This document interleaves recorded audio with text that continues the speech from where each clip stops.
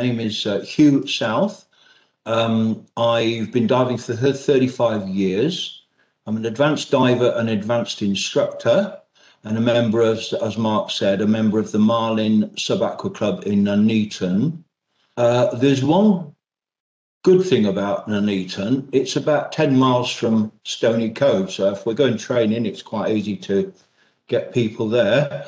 On the other hand, it's in the middle of the country, and it's about 3 to 4 or maybe even 5 hours driving before we hit the sea, which of course is the best type of diving to do. I'm a retired consultant pharmacist. I'm now in my mid-70s, so I'm still actually diving, but I don't do the techie stuff these days quite as much. And that little picture of me at the bottom is actually up at Eyemouth on the St Abbs Peninsula. So that was there last year. Right, so let's ask the question first of all, why do we want to take a few simple medicines away with us on a diving holiday? Well, we want to enjoy our diving holidays, but occasionally you may become unwell, not feel too good, and be a long way from home, hospital, or in fact from somebody who can help or somebody who can treat you in a way. It's wise to have a few stock medicines available, whether you're in a hotel, on a day boat, or even on a liverboard. So I've devised sort of 10 top tips or 10 conditions, if you like, where you can help yourselves overcome the problem. So first of all, and before I start, I want to just go into what is a name of a medicine. Well, the cheapest way to buy medicines is by their generic, as we call them, generic or common name.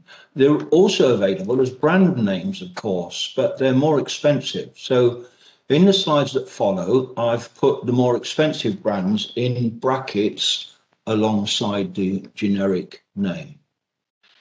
There is genuinely no difference in effect. If you take a medicine, it dissolves with the water that you swallow with in your stomach. It forms a solution. It's passed on to your intestines, where it's absorbed through the membranes there, gets into the bloodstream and circulates around the body to the part where it is going to exert its effect. Now, that will start taking effect in about 1 hour after you've taken it. There's no way you can say, oh, I swallowed a couple of paracetamol, they'll be working in 5 minutes. No, it's up to about an hour before they really start kicking in, and they reach their peak effect in about 2 hours. So 2 hours after you get the full benefit of them. So anyway, talking about generics and brand names, there's an example there now, paracetamol, which costs you 40 pence from any local shop, and Panadol, which is the brand name, about £1.99. That's for a pack of 16. You may run into problems because they don't like you buying more than 2 packs of 16. There is a genuine reason for that, but I won't go into. And they'll question it and stop you having more than 2 packs. But if you ask your friendly pharmacist for 2 packs and give him a real good reason, then he might let you have 2 packs of 32. Another good example of that is ibuprofen, 40 pence for 16 pack. Nurofen, which is a brand name that everybody knows, is £2.29 for 16. Honestly, there is just no difference in the effect, just the price. Everybody says, oh, I think the brand one works different, works faster or something. It might be 5 minutes faster just because of the way it's released from the tablet, but it's not really any difference at all. Now, all the doses and things that I quote tonight are for adults and children over 12. We're classified as adults over 12. So there's nothing in here for children under 12 at all. So what am I going to talk about?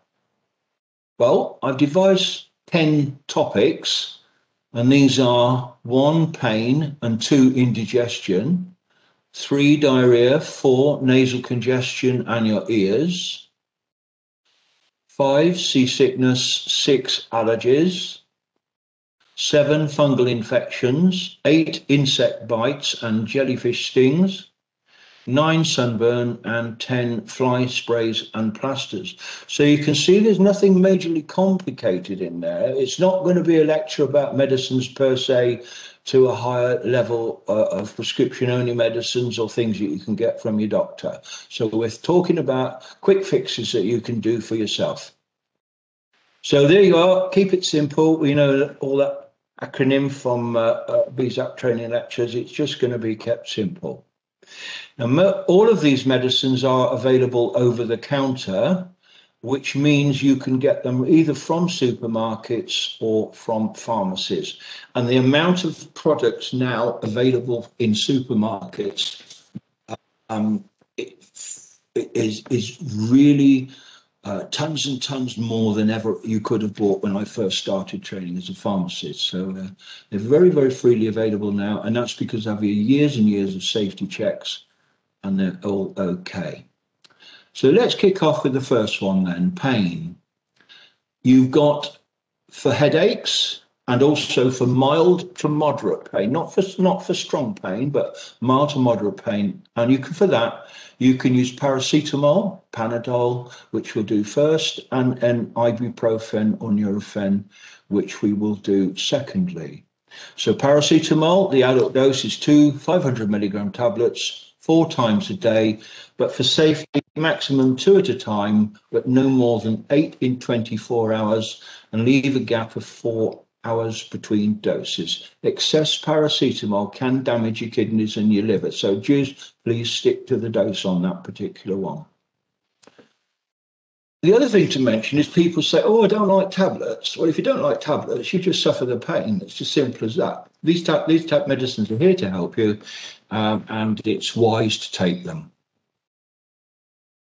Again, paracetamol is available over the counter. There's no prescription required for that. So paracetamol and the brand name Panadol. With ibuprofen, other name Nurofen, the adult dose is less. It's 2 tablets, but only 3 times a day with a maximum of 2 at a time. And leave a gap of 4 to 5 or maybe even 6 hours between doses on that. Now, let me just say something about the interval between medication doses.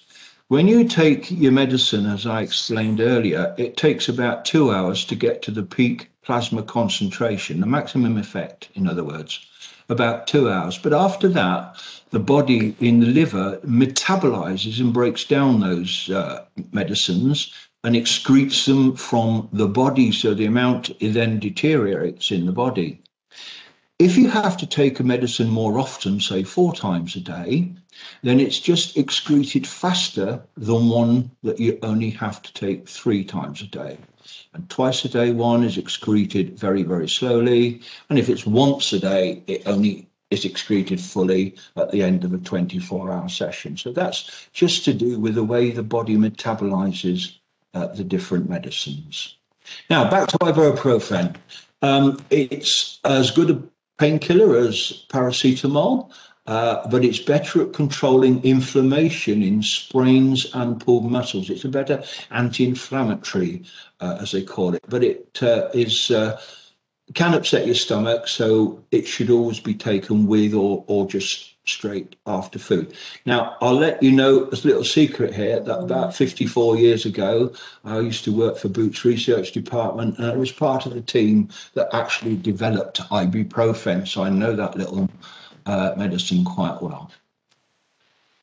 Right, again, it's available over the counter, so no problems in getting that one.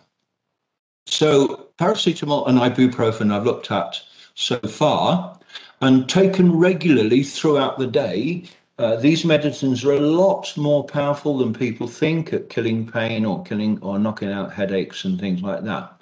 And the same can be said for ibuprofen. But what a lot of people don't realize, that it's actually safe to take paracetamol and ibuprofen together.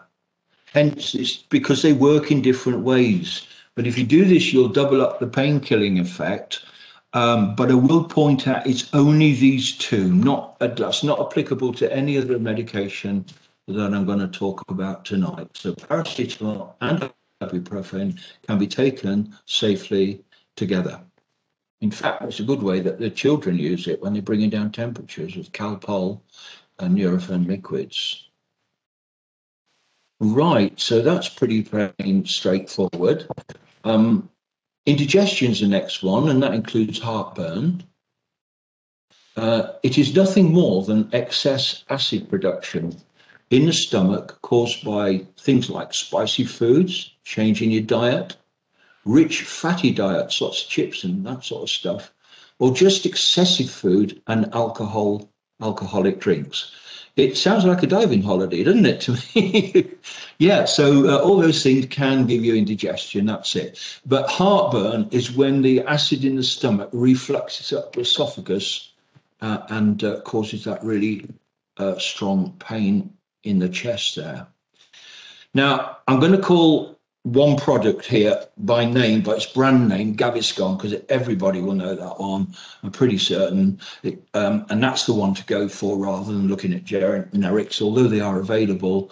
It contains sodium bicarbonate for quick neutralization of acid, calcium carbonate for slower neutralization, and a product called sodium alginate, which comes from seaweeds, in fact. And that interacts with the acid on the stomach and forms a little raft over the top of the stomach contents. So that stops you burping it up, if you like, up your esophagus, and that stops the heartburn.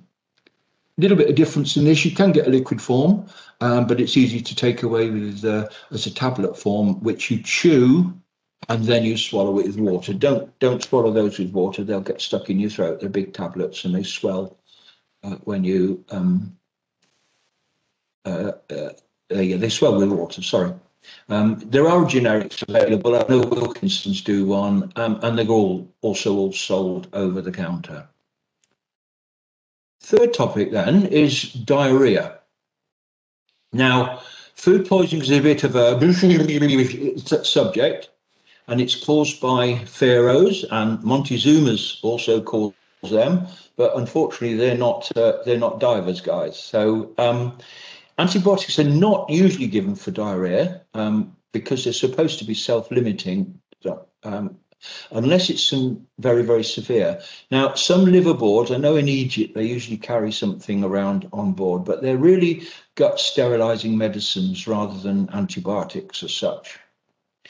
Now, I would point out one thing, that to avoid diarrhea, it is best to avoid cold buffets and make sure you only eat hot cooked food. When rice is cooked, well, when rice is existing dry, it contains some bacteria on it. And when it's heated up and boiled, the bacteria don't die off completely. They sort of shrink into a spore or seed, if you like, and they're not all killed off in the process of boiling. So when you put the rice out to cool off and be cold, the spores hatch out again and become bacteria, which can then cause you diarrhea. And of course, if in a cold buffet, they might have been standing around for, since the morning before you're going to eat it in the evening, and the bacteria have had a lot of time to proliferate in that time. So avoid best cold buffets, and especially rice. It's a real knockout point. Now, a lot of people advocate allowing the runs to occur to expel the bugs faster, but loperamide, its brand name is Imodium, it stops the aggravated movements and spasms of the guts and drives you up, hence reducing your number of visits to the heads, the toilets, and getting you back to diving much, much quicker. Your choice. If you want to carry on and let it flush out, that's your thing. But just remember, guys, that fish absolutely love poo. So we got loperamide, Imodium. It's 2 capsules straight away and 1 after each loose motion, up to a maximum of 8 in 24 hours. And if you take those, you'll probably might be bunged up for a day or 2 afterwards as well. They really, really well, but at least you'll get out diving quickly. Again, they're available over the counter. Now, there's another thing about diarrhea, is it's really, really important to drink water or other rehydration drinks like diarrhea to stop you getting dehydrated, because as you all know as divers, if you get dehydrated, it affects your susceptibility to getting a decompression illness. So it is important to drink plenty of water. Diarrhea makes you rehydrate faster than water alone. It's got a little bit of salt and some sugars in it, which help it be absorbed that much faster. Now, there's also a product called Buscopan. It's an antispasmodic, is its real name, is what it does, and it stops the spasm, crampy pains that you can get with diarrhea. So if you wanted to add that to the retinol, then that's a good choice as well. But certainly Imodium, I know which way I would rather take. I'd rather take the Imodium and get on with my diving.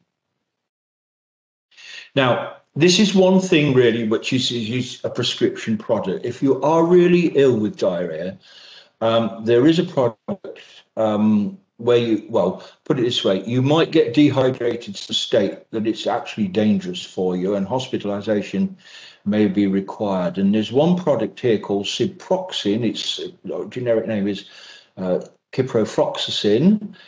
It's the drug of choice, but it's only available from your general practitioner doctor as a private prescription.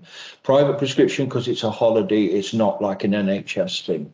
Now, if you would go away on a expedition miles from anywhere, like sometimes like one of these BBC expeditions to outer somewhere or other, then they would probably have a medication kit that might contain something like that. But really and truly, the average diver doesn't know it. But if you were planning an expedition, it might be a good idea to have some of this. The dose is only twice a day for that one. There are some precautions because it can cause tendinitis, but you'll read that when you read the instructions on packaging. Right, now moving on to colds and nasal congestion and a little bit about ears as well.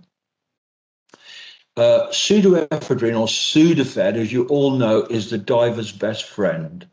However, you've also been told time and time again, if you're really got a snotty cold, you should just not be diving. So I would suggest you only use these Sudafed and decongestion products if it's towards the end of your cold and you just got a little bit of nasal mucus around that you want to clear. But whatever you do, make sure you can Valsalva and clear your ears before you go diving. That's most important. Now, the adult dose of Sudafed, that's the one on the left here. You can read the product as pseudoephedrine on the where my arrow's pointing. Pseudoephedrine. It's only available in pharmacies, that one. It can be a little bit tricky. It can do some nasty things with that one as far as the drug people can take, but it's safe for you to take anyway. There's a milder form called phenylephrine, and if you look at the other arrow on the right-hand side of the pack there, phenylephrine is a milder form of it. But these two are not suitable if you have high blood pressure. They can send your blood pressure up, so that could be tricky. And it's not good for deeper diving where you're having high nitrox levels, because the papers say that pseudoephedrine can aggravate oxygen toxicity with nitrox high levels. All right, so that's the Sudafed. So 3 times a day, basically, those ones are available only from your pharmacies. Now, what I always find very useful and simplest is products that are nasal sprays, and you can get Sudafed or Otrivine, the brand names, nasal sprays, and the generic names are either oxy or xylometazoline. You can see the name just down here, oxymetazoline. They're both very similar and do the same sort of trick. But if you're going to use those, it's best to do it as you're kidding up so that it's nice and fresh up your nose, a couple of puffs up the nostril, and then you can go in the water, make sure you can Valsalva as well, clear your ears before you set off. You don't want to get it, you don't want it wearing off basically when you're having a long dive and then find you've got blockage in your ears on your ascent. And a very simple trick is just to inhale seawater, spray off your hand.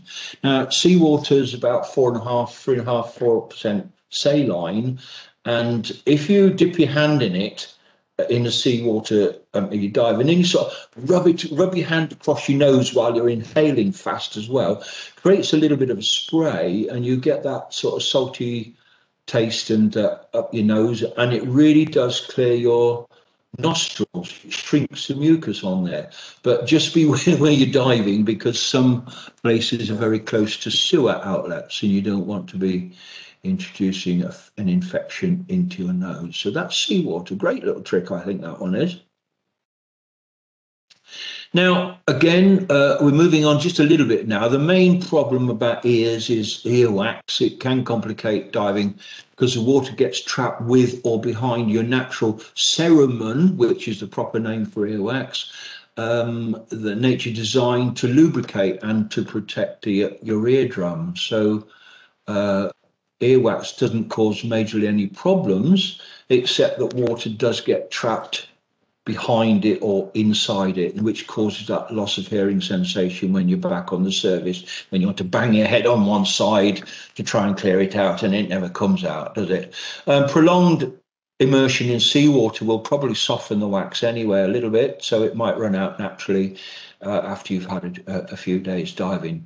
But whatever you do, do not try to use Q-tips to clear it, because you can't see down your own eardrum, and you'll end up impacting the wax harder against your eardrum, and a result that you could even rupture it. Now, if you need to soften the wax, the simplest and easiest is household olive oil drops. Just put a couple of drops down your ear for 2 or 3 days before your holiday. Will soften it, and then it will probably run out quite naturally. Or there's a product called Otex, which contains hydrogen peroxide that reacts with the earwax, and it forms little bubbles, and the bubbles dislodge it, and that will run out, in the shower or something like that. There are a couple of good bits of advice to clear away eardrops. Again, they're both available over the counter. Seasickness is the next subject. Other proper name is motion sickness. It's when the part of the brain that deals with balance is not coping with all the rock and roll of being on a boat, whether it's a rib or a hard boat or whatever. It's not good.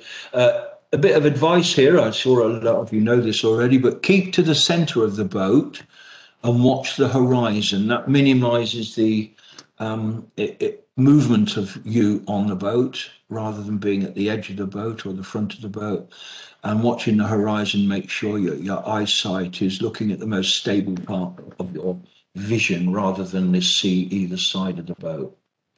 Now, many of these products are antihistamines, but they can cause drowsiness, and that would possibly potentiate or make worse narcosis. So we don't want that to happen. So the one I've found over the years, which has the fewest of the side effects, is a product called Cynarazine, and that's brand name Stugaron. And you take 2 tablets a couple of hours before you're going on board but the boat, and then one every 8 hours after that. So basically 2 before you start your diving, a couple of hours before, and then by the time you go on to the next one, it'll be time to come off the boat. And they're available in pharmacies. I haven't seen those in supermarkets at all. So there's some pictures. There's Stugaron up the top there. One of the problems about chucking up over the side, and of course all your diving experience says you will do this downwind of anybody else and well clear of anybody else, so they don't get it in their faces. But one of the problems is that you might vomit before the tablets have had time to be absorbed. So be aware of that if you're very, very sick when you first take them. Now, there's another product called prochlorperazine. Its brand name is Bucostan, is available. This is only available on a doctor's prescription, though, unfortunately. But this one, you suck, I don't know if you see my little feature there, you suck the tablet underneath the top gum, and it slowly absorbs through the mucous membranes of your gum. And there's a very short trip from your gum there to the top of your head, so where it acts in your brain and calms your motion sickness mechanism down there. So that's a good problem, but it's only available on a doctor's prescription. But cheating, I'm not officially allowed to tell you this. There's a Bucostem M version, which is available for people to take for migraines. It's exactly the same. If you just happen to, well, have some in your kit bag, then that's fair enough. And if you're French, it's also available as a suppository. No, nothing against the French, by the way. You don't play good rugby either, but sorry, I'm only joking. It's nothing else. It's not serious. It's dive banter. So that's the migraine version of Bucostem. Moving on now to allergies. The most famous probably of all of them is a product called Piriton. It's been around for ages and ages. It's one of the first antihistamines to be developed many, many years ago.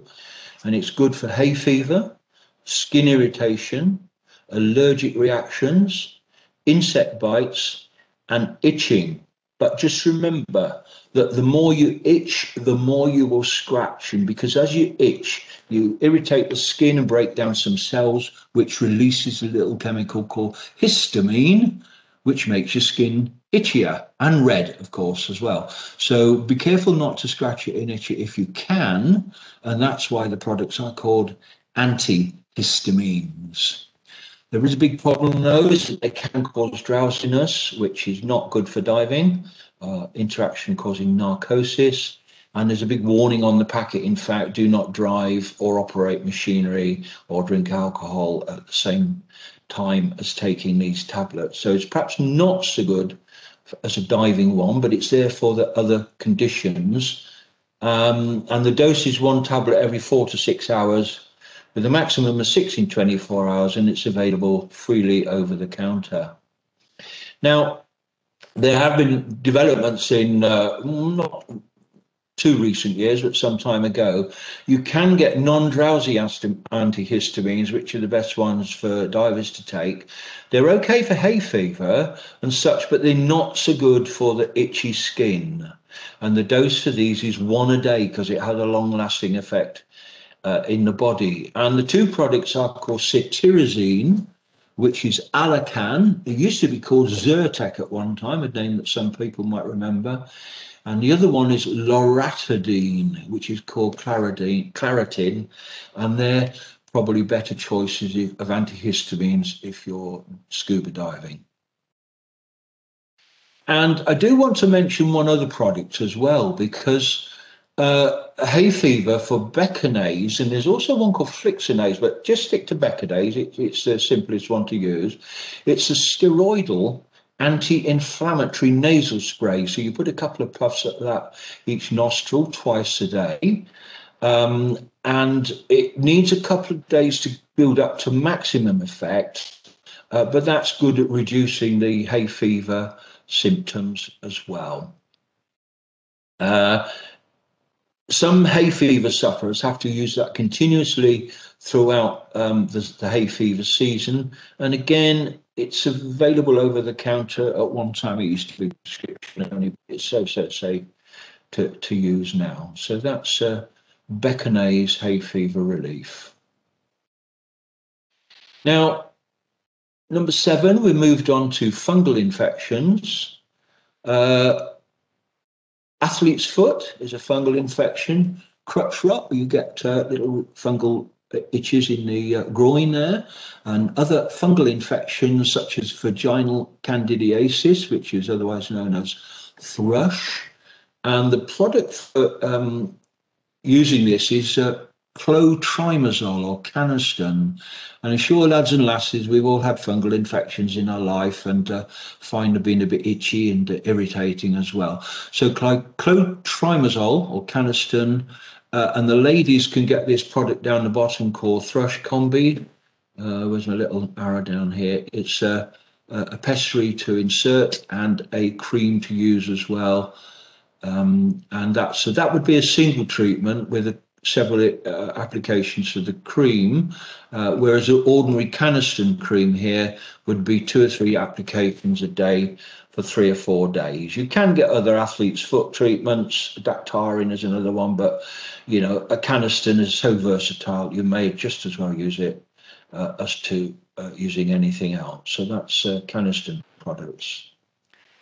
Now moving on to another one now, insect bites and jellyfish stings. And I put in the great big capital letters there, hydrocortisone cream 1%. It is the panacea for all medication application to the skin for dermatitis, which is dry skin condition, allergic reactions, which is hives, jellyfish stings, insect bites for mozzies, and other inflammatory or reddening skin conditions. And you apply it 2 or 3 times a day. And officially, it shouldn't be used on the face. I'm not supposed to be able to tell you. You can use it on the face, but I guess 1 or 2 off wouldn't hurt, just in a single occasion. The main reason is because hydrocortisone can cause a skin thinning in long-term use. And the skin is pretty much thin on the face already. So I wouldn't advocate. I can't really tell you to use it on the face because I get kicked out of the Pharmaceutical Society. So one thing though, don't confuse allergic reaction type thing, fungal infections that you'd have and use Caniston and just use hydrocortisone cream away, because if you just use hydrocortisone cream by itself, it would make the fungal infection worse. So if in doubt, use the Caniston as well at the same time. And please forget that silly old adage about urine or vinegar being good on jellyfish stings. It really doesn't do any good at all, apart from the liquid flushing it. It might make it feel a little cooler for a little while. But please use high cortisone on jellyfish stings. It works wonders. It really does take the inflammation out of it. Sunburn. Well, what do we do when we go on diving holidays? We just sit out in the sun for too long, especially if we're on a liverboard or somewhere in a warm climate, and you can just get burn up. And believe you me, it can ruin your diving because of the skin reaction to it. You only need 20 minutes out in the sun and you get reddening, and 40 minutes and you're really getting burned. And the UV is divided into 2, ultraviolet light is divided into 2. So there's UVA, which ages, and UVB, which burns. And all suntan factors, if you notice down here, you've got a factor number, but you've also got a UVA rating as well to stop the skin aging. So just don't get burned. Keep out the sun. And of course, too much sun can cause skin cancers later in life. So be very, very careful. We all like a little bit of sun. It's the way we go back to tell our friends, oh, we've been on holiday, and they say, by the nice brown suntan your face has got and your body as well. So, slip, slap, slop, slip on a shirt, keep your back protected, slap on a hat, and slop on the sun cream. And be wary that if you're snorkeling in without a t-shirt on, or even through the t-shirt as well, your back's completely exposed to the surface, so you might need to add some sun cream onto your back if you're just snorkeling, or certainly to wear a darker coloured t-shirt. And the last one is really another simple one. It's a fly spray and some plasters. Assuming you're not travelling to a malaria infected area where you will need to speak to a nurse, a pharmacist or a doctor to get special medication to protect you against malaria. Just remember that the bloody little buzzing, body biting, annoying mosquitoes are going to get you. They're focusing on the carbon dioxide that you breathe out, and they'll find a way through vents and open windows and everything like that and hone in on you, and they will bite you to death. So if you've got a mozzie net, use it. If not, with this fly spray, it's just a common garden fly spray. Spray it in your room about half to 1 hour before bedtime, and then get out of the room so that you're not inhaling the vapours. That's for your own safety. Go and have another beer or something like that, and that should hopefully kill them off, and you won't be bitten. Sometimes it's uncomfortable to sleep with all the windows closed and everything, but if you open them, they will get in. And the plasters, of course, are always needed. Assorted, mixed or strips you can cut from. If you cover a wound up before it scabs over, it keeps the wound moist, and the new skin cells grow from the old existing skin cells around the wound, and they will grow directly across the moist part, and it will heal the wound in about a third of the time than if you allow it to scab over. If you let it scab over, the new skin cells have got to grow down and underneath the scab before they cause that irritating itch when it's time to pull the scab off. So be wary of that. A covered dressing will also help to keep out infection. So that's a good thing to have. And then when you've got it all together, find yourself a nice waterproof plastic box, big enough to keep it in. It might take a little bit of space in your dive bag or in your hand baggage, but you need to keep it dry and away from any airborne moisture. So that's that. So that is the 10 medications I've gone through. There's a couple of little safety factors and other things I want to go through with you. Medication interactions. Well, although the medicines I've highlighted are generally safe, there is a possibility that someone out there is allergic to them or is just unable to take them, but you will know that if you've had it before. There is also the possibility that they could interact with the medicines if you're taking prescription medicine. So be wary of that and make sure you read the patient information leaflet inside, which will advise you on that. Also, you could seek advice from a pharmacist and nurse or your doctor, but we would iterate as well not to exceed the adult stated dose on the packaging. And once the products have expired, the data's expired, just renew. The medicines that I've given you tonight probably will cost you in the region of about, well, some are 40 pence and some are £6 or other. So altogether, they're not going to cost you more than 25 to 30 pounds. And just think what you're spending on your diving holiday. So do keep your stocks up to date. So just to summarize then, I tried to keep it simple with everyday medicines you can buy from your pharmacies and supermarkets over the counter. The treatable conditions I've listed are pain, which you'd use paracetamol or ibuprofen or both for. We'd use indigestion, and remember I just said just stick to Gaviscon on that one. That's much easiest the easiest one to remember. For diarrhea, use loperamide, his brand name was Imodium. For nasal congestion, I reckon pseudoephedrine, which is Sudafed, is the best one for that. Also available as one of the nasal sprays as well. And seasickness, the one I recommended most was called Cinnarizine, which is branded as Stugaron. We've got allergies, which I said the best ones was a non-drowsy antihistamine, Claritin, which I just realised I spelt wrongly. It's Claritin, not actin. That was a hurried change tonight on that, and I made a mistake. For fungal infections, clotrimazole, which is Canesten. For insect bites and jellyfish, hydrocortisone cream. Sunburn, prevention is better than cure, factor 30 or more as a lotion, and keep out the sun when you feel that you've had enough. Mosquito bites and insect bites are fly spray and net. And one thing about fly spray, put it in your hold baggage, not in your hand baggage that you take on board, because it's they don't want that going off accidentally on board with reduced pressure or anything like that. So make sure that's in your hold, not in your hand onboard baggage, and use your net if possible. And first aid, just some assorted plasters.